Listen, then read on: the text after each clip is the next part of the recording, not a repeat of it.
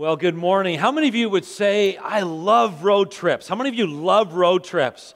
Yeah, wow, that's a lot of us. Wow, that's awesome. And those of you at the factory and the warehouse, our friends up in Churchill, anybody live streaming or watching online, we want to include you in that as well as we kind of think about road trips. And that's really where this series is coming from.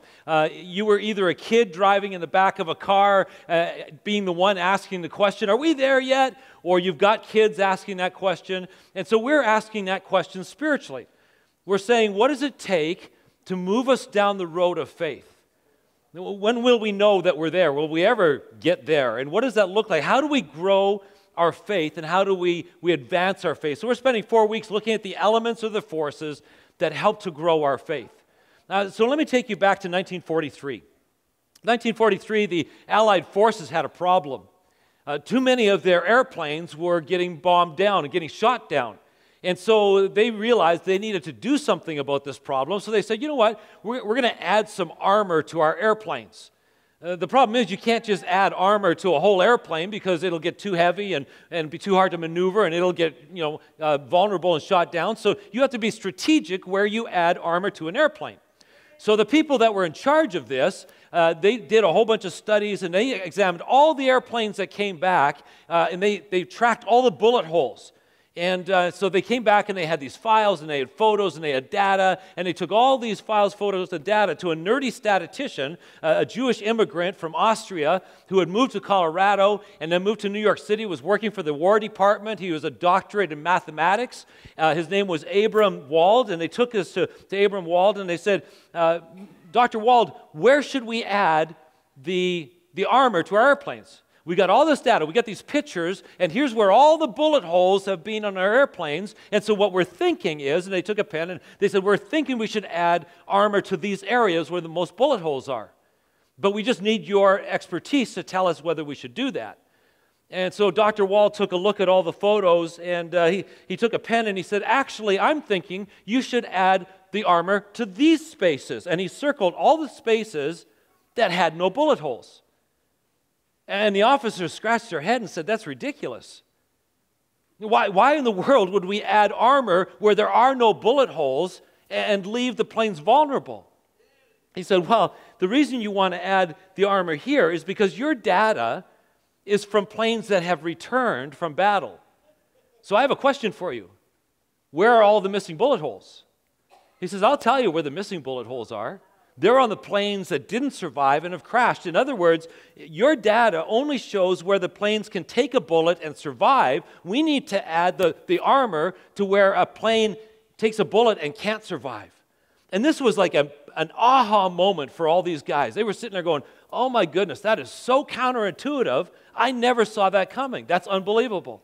And so what we're going to do is we want to study some things today that are counterintuitive. I love the idea of counterintuitive. This was brilliantly counterintuitive. You know, when I think of counterintuitive, I think of an old house that hasn't been, nobody's got into it for like 60 years. And it's got dusty windows and doors, and suddenly somebody breaks into this thing and opens up the windows and opens up the doors, and sunlight streams into where there's only been darkness. And the dust all gets blown out, and the stale air is replaced with fresh air, and the cobwebs that have been silently growing there for 60 years suddenly get blown away, and it feels like there's new life in this old house.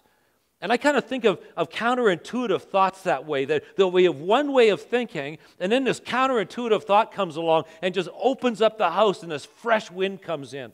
It's a different way of thinking. 150 years ago, the British were colonizing India. Not a great move at all. However, when they got there, they went to Delhi, and there was cobra snakes all over the place. And apparently the British don't like cobra snakes. So they were freaking out, and they were saying, we got to do something about this problem. So somebody came up with a brilliant idea. They said, why don't we offer money for the cobra snakes? So if you bring us a dead cobra snake, we'll give you money.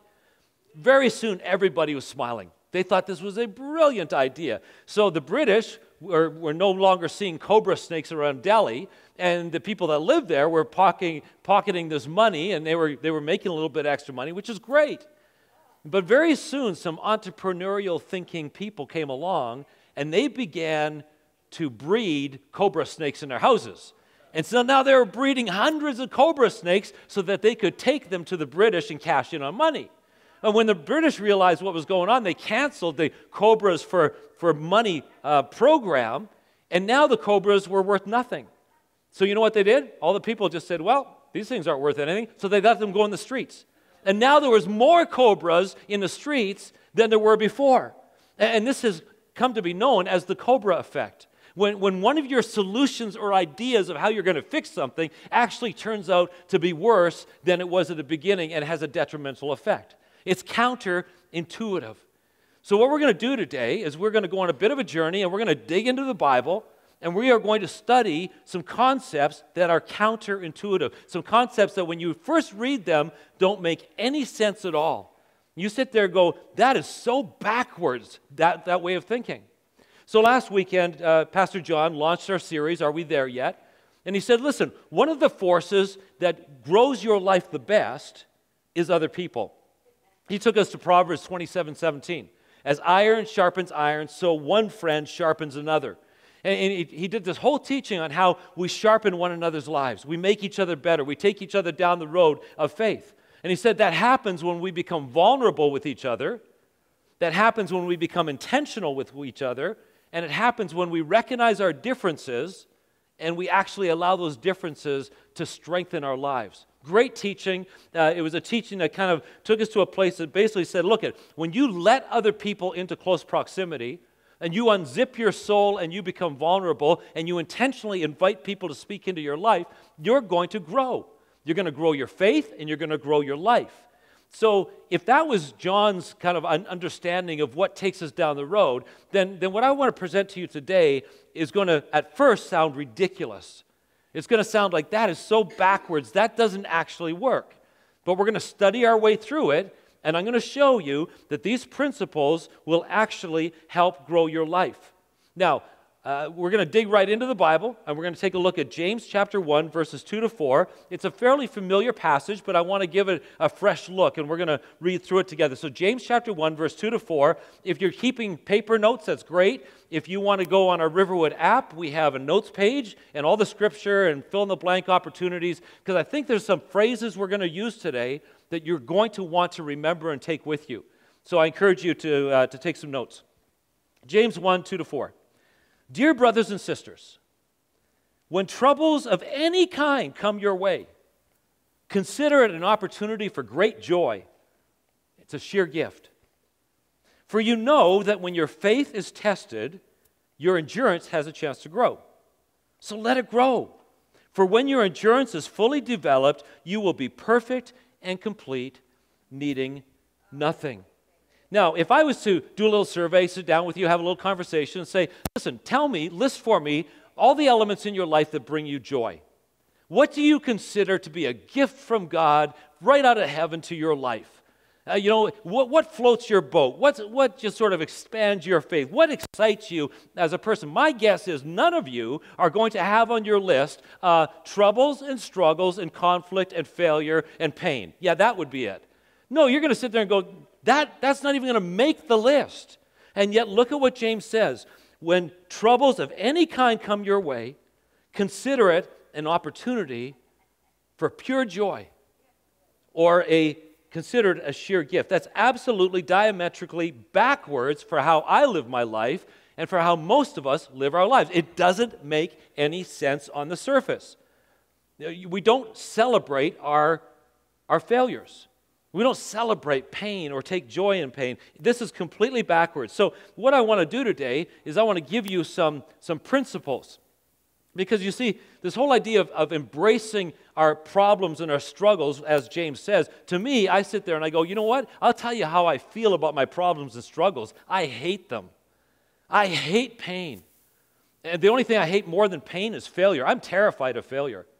And I really do not like problems and struggles. In fact, if they made problem and struggle repellent, I would buy it by the caseload, and I would spray it on myself every single day because I just would want to repel those things because I do not like problems, struggles, pain, or failure, or discomfort of any kind. And yet here's James saying, hey, you want to know how to grow your life? You want to know how to increase your capacity of faith and your personality and your character? I'll tell you how. Become friends with your problems.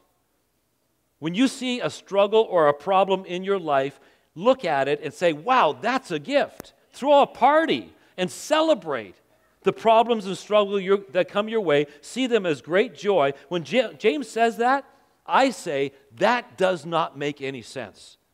That makes no sense to me at all. So what we're going to do is I'm going to give you 3 counterintuitive principles or truths, and we're going to flip our perspective today, and you're going to feel the fresh wind come into your soul as we flip our perspective on problems and trials and issues. Now, the first one I want to give you is this. Write this down. Conflict is the prelude to intimacy. Conflict is the prelude to intimacy. Now, most of us are allergic to conflict.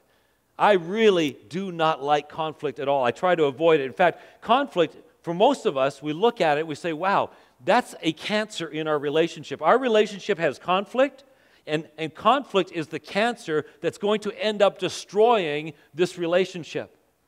However, conflict has a tremendous ability to improve us, to expand us, to enhance us, and to strengthen a relationship if experienced properly. In fact, conflict, and you need to begin to see conflict this way, is actually the gateway or the prelude to closeness, to a better relationship, to intimacy. Before someone shared this little gem with Carolyn and I about 20 years ago, we used to kind of get into conflict, and we would see it as a war. We would see it as a tug of war. We would see it as something I need to convince and conquer her, and she needed to convince and conquer me. And so we had this tug of war, and the one with the best words and the strongest emotions and the loudest voice and maybe the tricky tactics would be the winner. That's how we often kind of come to conflict. Most of us, we know that conflict, when you walk into conflict, it feels like you're walking into a completely pitch black tunnel or cave. You walk in there and you know there's another person in there, but you're not sure where they are. And you have no idea what weapon they're holding or what they're willing to do to take you down. So we walk into these conflicts defensive already. And we're not sure when the first blow is going to come. And often what we'll do in a conflict is we'll end up sort of swinging and flailing, trying to inflict some wounds on the other person before they even get going, because that's the idea of walking into one of these pitch black caves of conflict. And we take out all these weapons and we use really strong words, so emotions begin to rise. And volumes and anger erupt, and the volume escalates to shouting. Yeah, well, you never keep a budget. Well, that's because you're always so controlling. I couldn't keep a budget because you'd never listen to me. Yeah, well, all you ever do is think of yourself. Oh, I think of myself. When's the last time you ever bought me something? You know my love language is gifts. You haven't bought me anything. Like, you're so selfish, you just think of yourself. And it's volleying back and forth, back and forth. And if that hit a little close to home, I mean, we could do about 100 other examples, because we all have them, don't we? Of just how these things escalate out of control. And so when I experience something like that, I never sit there and go, wow, that was a gift. That was sure joyful. That was fun. Wow, let's do that again. And the reason is because we end up doing conflict wrong. We do conflict wrong. And the Bible says, do conflict, but when you do conflict, do it right. In fact, Paul in Ephesians, listen to this. I love this. He says, when you're doing conflict, banish bitterness, rage, and anger. Banish shouting and slander, and any and all malicious thoughts. Those things are poison. Instead, when you're walking into one of these black caves, be kind and compassionate. Graciously forgive one another, just as God has forgiven you through the anointed, our liberating King. In other words, when you walk into one of these conflicts, and you will walk into a conflict, into one of these black tunnels of conflict, when you walk in, instead of grabbing your weapons and getting all defensive, instead, pick up a torch. Pick up a torch and begin to shine some light into this thing. Be smart about it. I love how one relationship therapist, Dr. Ellen Batter, she says this: in a conflict situation, you need to change your perspective from furious to curious. Wow, you know what? we got to take that with us. That is so counterintuitive. Walk into a conflict situation. The next time you find yourself in a conflict situation, instead of being furious, be curious. Pick up the light, begin to shine it. Say, so we're having some tension around money. Help me understand, where did you get some of these ideas? Why do you have some of this emotion around that? What was it like when you were growing up? Where did this kind of fear of money come from? This seems to be an issue that really touches you deeply. Help me understand that. How am I coming across to you right now? Help me understand. Get curious in these situations. Shine the light in these situations. I wonder what I could do to help this person feel more relaxed. I wonder why they feel so out of control and vulnerable right now. Get curious rather than furious. You got to realize that when you walk into a tunnel of conflict, this is a gateway or an opportunity for you to experience much greater intimacy and much greater closeness if you will just simply do conflict right. Look, the conflict that's in your life right now does not need to be energy draining. It doesn't need to be a relationship killer. It is not signaling the end of the relationship. The conflict in your life right now is very possibly indicating the prelude or the beginning to even more closeness if you will work your way through it, and you'll work your way through it in a right and proper way. Incredibly counterintuitive, but very truthful. Now, struggles and problems come to our lives, and they're not always in the form of conflict. Sometimes they're in the form of pain. And Paul in 2 Corinthians has this great perspective on pain. Listen to this. 2 Corinthians 4:17. So we're not giving up. How could we? Even though on the outside it often looks like things are falling apart on us, on the inside, where God is making new life, not a day goes by without His unfolding grace. You see, the short-lived pains of this life are creating for us an eternal glory. There's far more here than meets the eye. The things we see now are here today, gone tomorrow. But the things we can't see now will last forever. I think Paul would say to us, pain is the prelude to strength. Completely counterintuitive, backwards thinking. We don't accept it when we first hear it, but it's that fresh breeze wafting into the old house of thought. Pain is only the beginning of connecting you to greater strength. Right now, inside of you, that discomfort, that agony, that hurt, that throbbing ache, whether it's physical, emotional, or psychological, it's not the end of you. Instead, you need to begin looking at it like a secret passageway to some brand new strength. That's what this passage says. It's a secret passageway to some brand new strength. But you might have to start speaking to your pain. Here's what I mean by that. There's a guy named Jens Voigt. He's a German cyclist, world-renowned master cyclist. He's just this legend of a cyclist. He cycled the 23-day, 3,500 kilometer through the Alps Tour de France numerous times, won lots of stages, set world records. He's been in every major cycling competition. He did this for 18 years. He's just a legend. And a number of years ago, he actually retired after 18 years in 2014. And then 3 years later, 2017, he came out of retirement. And he said, you know what I'm going to do? I'm going to start raising money for cancer research, and what I'm going to do is I'm going to Everest. He called it Everesting. Now, what that meant was basically he's going to ride his bike up Everest. Now, you can't physically ride a bike up Everest, but what he said is I'm going to climb in one ride the same elevation as Everest, 29,000 feet vertical elevation. And I'm going to take this challenge on for cancer research. So sure enough, on a winter day in Germany, he found a hill, and he said, I'm going to ride this hill uphill 100 times. He says, it should take me about 24 hours. It ended up taking him 26 and a half hours. He rode for 400 kilometers straight. He had never in his life ridden that distance, not even in his professional career. And he just had to dig so deep, and he ended up raising lots and lots of money for cancer research. The guy's a legend. But what he's most known for is one simple little phrase. And here's his little phrase. Shut up, legs. He would be riding on a Tour de France. He would be riding up a mountain. He would be riding someplace, and his legs would begin to burn, and they would begin to scream at him, "It's time to give up. It's time to stop. We cannot take this any longer." And he was known for verbally out on the track or out on the course, yelling at his legs, "Shut up, legs! It's only pain. It's only pain. We're going to push through this. We got a job to do. Shut up and do what I tell you to do." You see, Jen Voigt came to the place where he realized that pain isn't the end. In fact, pain is not even the supreme boss. Pain is a bully.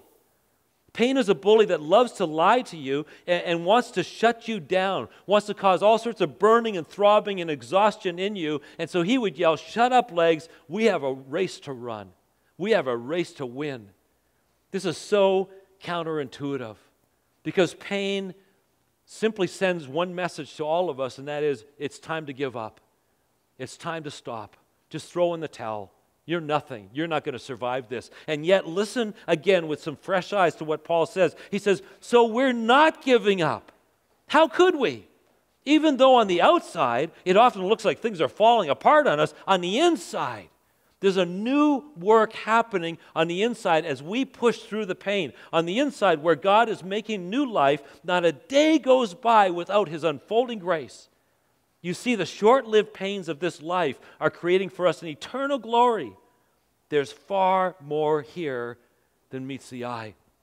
Most of us are blinded by our pain to the point that we just simply think, this is it, this is the end, everything is downhill.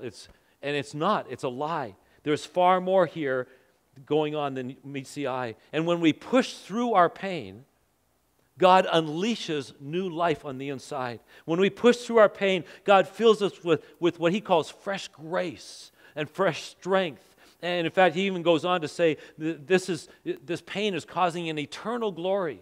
We're here for a while, but there's an eternal glory if we'll just push through the pain. And I love how he says it at the end of this. There's far more here than meets the eye. Some of us are going through conflict, and some of us are going through pain right now, and we need God to remove the blinders so that we see with new eyes the potential and the possibilities. I know this is shockingly backwards from what we often think. But if we flip our perspective on this into the counterintuitive, we discover all sorts of brand new possibilities. Problems and struggles don't have to destroy you. They can grow you. They can help you. They can expand your life. Conflict is a prelude to intimacy. Pain is a prelude to strength. And finally, failure is the prelude to discovery. I really admire people who say that they aren't afraid to fail, because if I was to unzip my soul, I would have to tell you that I am terrified of failure. I hate failure. And yet, James says, consider it a gift. Consider it pure joy. Consider it a gift when you experience conflict and troubles and pain and failure. Because these things produce inside of us, they are the force that produces inside of us endurance and tenacity and true learning. In fact, you cannot learn without failure. There's another James Dyson, who 28 years ago was vacuuming his house, and his vacuum sucked. Well, actually, it didn't suck, and that was the problem. It wasn't sucking up very well, and James was an engineer, and he looked at this vacuum, and he thought, gee, maybe I could do something better here. So he went out to his garage, and he got some duct tape and cardboard and PVC pipe, and he started monkeying around with this stuff, and he put something together called the cyclone technology, and gee, it worked, sort of. It worked, but it didn't really work. And so in an interview, he was telling the story, and he says this. He said, by the time we were having our third child, I was on prototype number 15. When I hit prototype 2,627, my wife was really counting the pennies because we were going broke. When I hit prototype 3,727, my wife was beginning to teach art lessons just to put food on the table. Finally, at try number 5,127, with 5,126 failures and 15 years of investing my life, I finally got it right. And I took our first vacuum, the DC-01, to market. In this interview, he says, now it's 15 years later. We just released the DC-35, and it's been another 15 years of trying something, failing, learning from our failure, trying something else, failing, learning from our failure, trying something else, failing, learning from our failure. James Dyson concludes the article entitled In Praise of Failure by saying, the North American education system and society in general frowns upon and even punishes failure, but failure is the key to discovery. Failure is the key to learning. And he ends the article by saying, I fail constantly, and I wouldn't have it any other way. So many of you know that I'm working on a 45-year-old British sports car that I'm attempting to restore. It's been in my garage for 4 years. It's been a difficult project. I'm hoping to have it on the road this next week. And so yesterday I was just finishing up some of the interior. And about a year ago I sewed the side panels and kind of liked how they looked. And then I ended up mounting them with contact cement on some thin plywood. And yesterday I realized that I needed to cut some handle holes in my door panel. And so I knew I needed to do this very precisely. So I went and I put a brand new X-Acto knife blade into my knife, and I laid it down on my workbench and took a deep breath, and I began to slice the vinyl where I thought the handle should be. And it was going fairly well, so I began slicing a little faster, and in no time I was done. And I held the panel up and looked at it and thought, wow, I did a really good job. And then I looked down and realized that my other panel from the other door was laying underneath it, and it looked like a ninja had just cut this thing all to pieces. And I gasped. I was in absolute shock. When you fail, you go into shock mode. And I was in shock, and then I was in denial. Somebody else must have done this. I couldn't have done this. What a rookie mistake. And then I became angry. I mean, all within about 10 seconds, I looked at this and thinking, this is crazy. How could I have done such a stupid thing? And so my other door panel's got all these slices in it, and then I went into fix-it mode, right? And I thought, okay, I can fix this. All I need to do is go get some material off my roll and sew up another one. I went to the roll, and I'd used up all the material. So I had no more material. And then I went into shock again, and denial and anger, and then I heard this little voice, consider it all joy when you fail. And I thought, forget that nonsense. This doesn't work. In fact, I had the serious thought yesterday morning, I cannot preach this message because it does not work in the moment. It does not work in the moment. This is not a gift. I am not joyful. I am very angry right now, and I'm very frustrated. I'm very mad at myself, and I feel like a schmuck for doing this. But an hour later, when my emotions have settled down a little bit, I thought, okay, I've got to deal with this. And I thought there's only one way, and that is to actually fix the slice marks. And so I went to the all-knowing YouTube and went to find out how do you fix vinyl.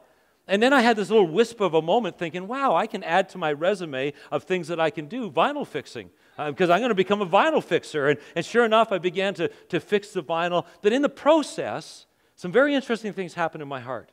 First of all, I felt a peace come over my heart, even though I was working with sliced up mistakes. Secondly, not only along with the skill of beginning to fix this vinyl, I kind of got this sense that, wow, how materialistic are you?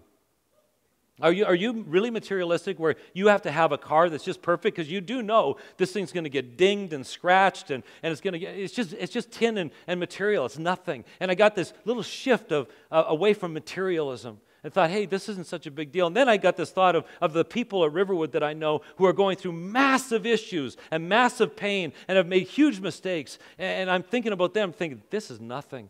Like, just right-size this thing. This is nothing. And about 5 hours after I had created this mess and made this mistake, I thought, this mistake was actually a gift. My life is better because of it. And I began to take joy, and I thought, maybe I can preach this weekend. Maybe I can teach them. Maybe it does work. We just need to get the joy a little closer to the event. And so what I want to encourage you to do is, number one, talk to Jesus about it. Take your conflict, take your pain, take your mistakes, give them to Jesus. Some of you haven't had a conversation with Jesus for a long time or ever. And I want to let you know that he's just arms open wide. Let's talk about those things. And then, secondly, I want to suggest that maybe you and Jesus need to go and talk to your conflict. And I think the two of you need to say, shut up, conflict. This is not the end, and this conflict is nothing to panic about. In fact, in this conflict somewhere is a secret passageway that's going to lead us to greater intimacy if we'll just do this conflict well. Some of you need to speak to your pain. And you need to say, shut up, pain. You're not the boss. I refuse to give up. Because just on the other side of this pain is a whole new world of strength and resolve and character and endurance that God is going to give me. And I'm going to grow because of this. You are not the end of me. And some of you need to speak to your failures. Shut up, failure. Life isn't 3 strikes and then you're out. When I hit try number 5,127 like Dyson, I'll just beginning to learn and to discover things that I never knew before. You're actually the pathway to discovery and success, so I will walk with my head held high. Let's pray together. Heavenly Father, thank you for your word. It lands on our hearts, and at first we go, that's ridiculous. It doesn't make any sense. How could we ever rejoice and take joy in our problems and struggles and our conflict and our pain and our failures? How could we ever see those as a gift? And yet, if we will push through with you, we realize that these truly are a gift to making our lives stronger and better. And God, we thank you for the ultimate hope we have in you. For every day, every one of us in this room will eventually come to the place where one of our problems, one of our struggles, one of our pains, or one of our conflicts takes us down. But we have a hope beyond this life. These things are shaping for us an eternal glory as we put our trust in you. God, thanks for the hope we have, even in the face of conflict and pain and failure. In Jesus' name, and the people said, Amen. Everybody over at the warehouse and fire hall and Church Hill, we bless you. We release you. Have a great week.